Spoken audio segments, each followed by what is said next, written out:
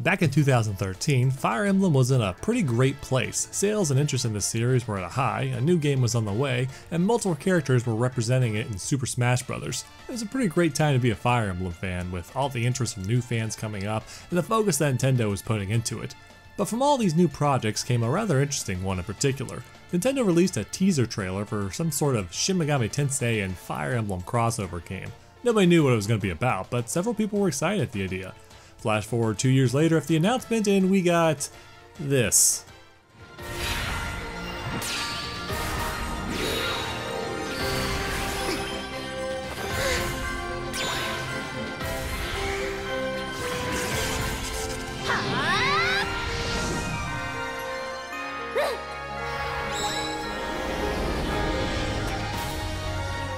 Regardless of whether you were a Shin Megami Tensei fan or a Fire Emblem fan, I think a majority of us had the same reaction.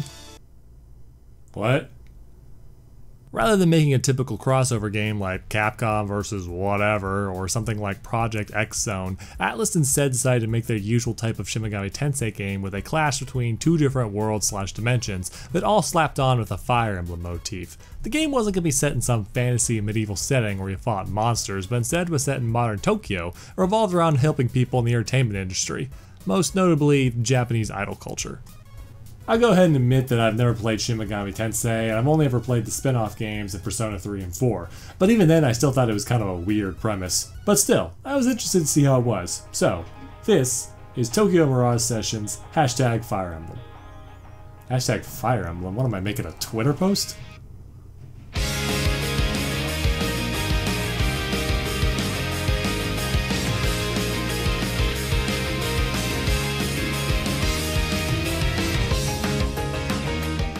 Tokyo Mirage Sessions is a game for the Wii U and developed by Atlus, developers of other famous JRPGs like the Shin Megami Tensei series.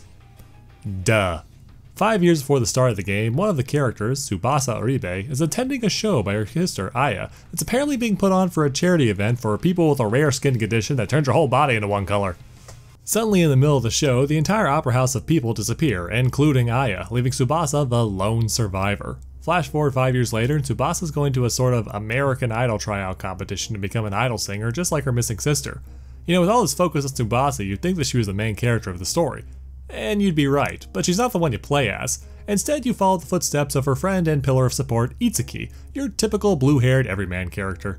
Itsuki shows up at the idol competition just in time for the whole thing to go foobar, where Japanese Meatloaf sicks a bunch of monsters on the crowd and kidnaps Tsubasa and the other girls. Itsuki naturally rushes in to save her, discovering a scary new dimension where he's hounded relentlessly by monsters until he can catch up to Tsubasa. He turns the tables on one of the monsters who, hey, that's Crom, ends up joining him and helping Tsubasa. The two of them get new blue-haired companions, sweet transformations, and kick off a plot to save Tokyo that's being attacked for its talent in the entertainment industry.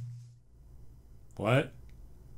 Thematically, that's the basic gist of what Tokyo Mirage Sessions is all about. Apparently, when Atlus was making this game, they decided they wanted the main themes to revolve around idol culture and the entertainment industry in Japan. Story-wise, the game follows the cast trying to unravel these mysteries of these mysterious monsters/ghosts, which are called mirages, and why they're sucking the creative energy out of humans. The main characters can utilize the mirages in combat, and thus are known as Mirage Masters. However, as a cover for their operations, they're all involved in the entertainment industry.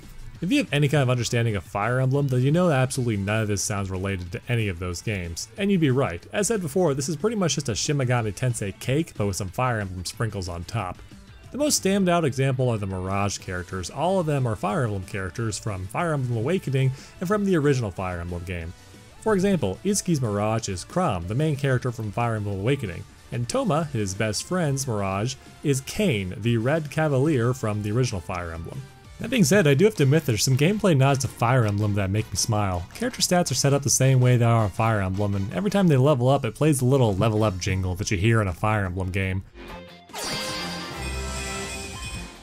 There's also more subtle nods to the series, like how in combat the weapon triangle exists to an extent.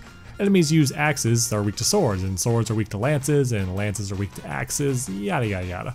Beyond that though, the gameplay is pure Shin Megami Tensei. The world's set up so that there's this modern overworld that you can run around in and interact with characters, but then there's also dungeons where you crawl through to fight enemies and advance the plot. Combat is turn-based, but also mostly revolves around creating combos between characters. Your characters will learn skills that complement each other and let them follow up with attacks to create huge chains and deal a ton of damage. But this isn't one-sided, because the enemy can do the same thing right back at you. This creates an interesting strategic approach to combat. You want to take down the enemies first that will open up attacks for other enemies that'll combo you to death. Also, there will be singing. Remember, this is a game about idols. There's gonna be a lot of singing, even in combat. Also, I don't really talk about this often, but I find the presentation of the interface in this game particularly interesting and well done. The game has all your typical JRPG elements on a menu screen, like spells, equipable items, and your party members, but Tokyo Mirage Sessions fits the idol theme of the game into literally everything. Your equipable items are your wardrobe, and your party members are referred to as artists. It's just the little things, you know? The game also makes use of the Wii U gamepad by having other characters text you through it. Sometimes it's about the main plot or asking you to help them with a side quest, or sometimes it's just about random things in life. It's a nice touch, but I can't really show it to you because it's on the gamepad. Sorry. Don't mind me, just texting my imaginary friends. That being said, it can also get a bit ridiculous at times. Your party members will text you even if they're literally standing with you in a dungeon. The most obtuse example for me was when we were barreling through a dungeon to save our kidnapped manager, and Kiria, one of the other party members, starts texting me reminding me to meet her in Shibuya to help her with a side quest. Yeah, so I know we need to save Maiko's soul and whatever, but I really want that stuffed animal, so maybe you could get on that soon? So is Tokyo Mirage Sessions a good game? Yeah. Yeah, I honestly think it is. But should you get it if you're a Fire Emblem fan? That's kind of a tougher question. The real question you should be asking isn't if you like Fire Emblem, the question should be, how do you feel about J-pop? Yeah, there's a lot of singing in this game if I haven't made that clear already. You'll have to sit through about 6 or 7 full music videos at least. That being said, the music is still pretty good, at least in my opinion. It's just Japanese. In fact, everything in this game is Japanese except the text. Nintendo didn't bother to hire English voice actors to dub the game, although what was translated is quite well done. The dialogue feels very real and natural most of the time. A+, Alice. Honestly, it seems like Nintendo didn't expect this game to do well in the West in general due to the lukewarm reception the trailers got and the overall cultural differences, but it makes me curious as to why they'd want to release the game here in the first place. I actually went to several different GameStops in my local area and the clerks there didn't even know the game had been released, and when they checked the registry they only had about 2 copies available, which had already been checked out. I ended up having to go digital, so now a significant portion of my Wii U's memory is dedicated to a J-pop game. The Japanese audio isn't a huge deal, but what sucks is that there's only subtitles for main conversations. Battle dialogue isn't dubbed or subbed, so there's several times where characters are bantering with each other, and it's completely wasted on me. Also, all the Fire Emblem characters use their Japanese names, but use their English versions in text. The most standout example is Kadia, who's named Shida in Japan. Nintendo apparently also censors several bits of content for the game, further playing into the stereotype that Nintendo games can't tackle mature content and have to be functional for the entire family.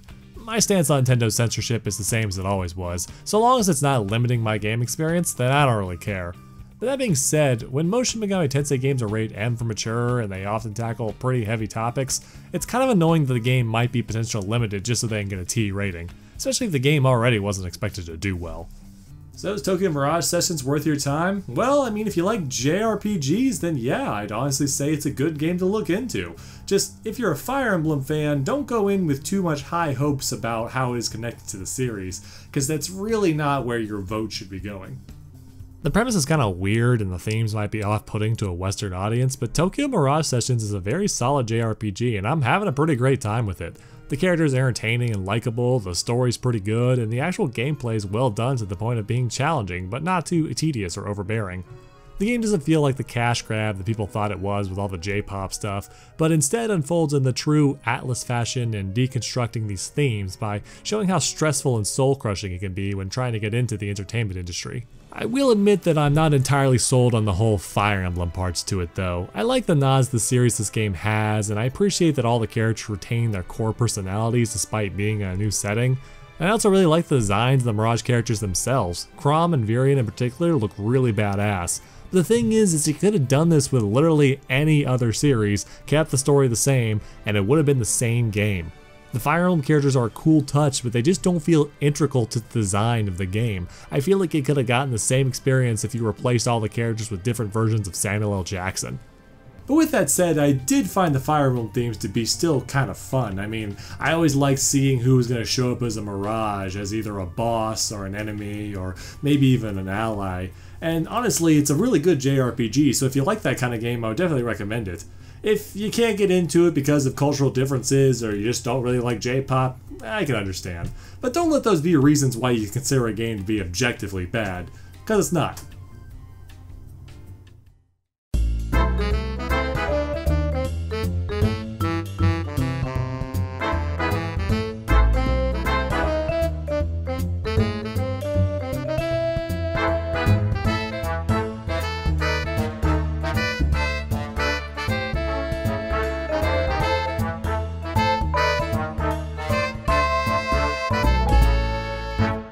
When it comes to racism, people say, I don't care if they're black, white, purple, or green.